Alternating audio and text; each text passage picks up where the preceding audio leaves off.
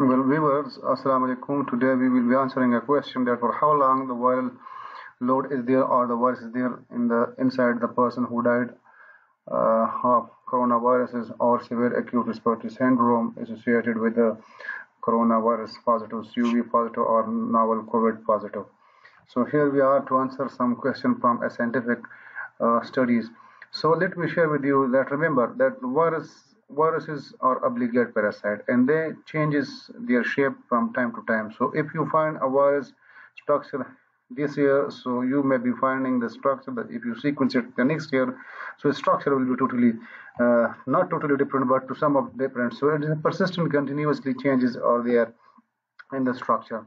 So this point is very important. But however, so far the homologies are concerned, till now there is 98 or 99% homology, means similar genetic sequencing in these coronaviruses. So nevertheless, there are some mutations are there. Let me proceed to answer that. And regarding that, so this study is from an RT-PCR based study. It means an technique, and the title was severe acute respiratory syndrome associated with coronavirus in lung tissues, performed by Tony and his associates. And the strength of the study was that it had negative control group and some others. So as we proceed, so you will come to know. And it was published in the year 2004 in the emerging infectious diseases. Here is the control, what you can say, complete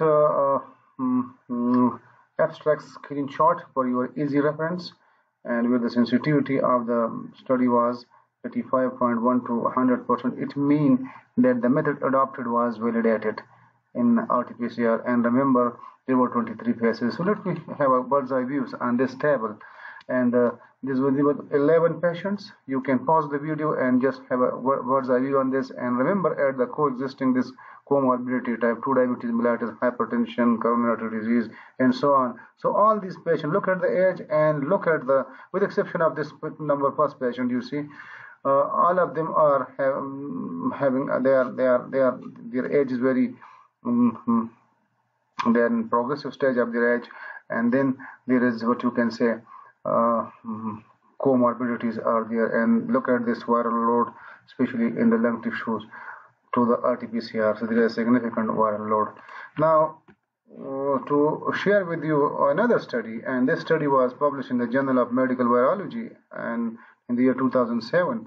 And an interesting point is that in this table you see the timing was important, that when a person dies of this particular severe acute respiratory syndrome positive with what you can say this novel COVID virus or the SARS NCO novel coronaviruses. So timing from death till the postmortem was 180 hours. So look at this time. This time is very important, especially. So, and what was the concentration in the vital organs or in the organs? In the lungs, you see, there was 100%, 11, and almost the 11 has significant viral load, you see, and then followed by the small bowel. And once a person dies, there may be micturition or there may be lacrimation, salivation. So care should be taken for while bearing such type of patients. And usually I saw in the Facebook that it does not have coronaviruses. So good news, but these are the studies in RT-PCR and a realistic study. So don't misguide people. I don't know from where that data comes or whether that is an authentic data by the WHO, but these two studies and these two journals are very important journal, and the method being adopted is on RT-PCR base. So please be careful about this. Now, in summary, the main cause of death may be the viral load, and still there is what you can say the viruses in the respiratory tract and other vital organs, particularly in the small organ. Load is there, and this can be dangerous for those who are going to manage the burial ceremony of a particular deceased person. For detail, you can find this on these two links on YouTube about coronaviruses. Thank you.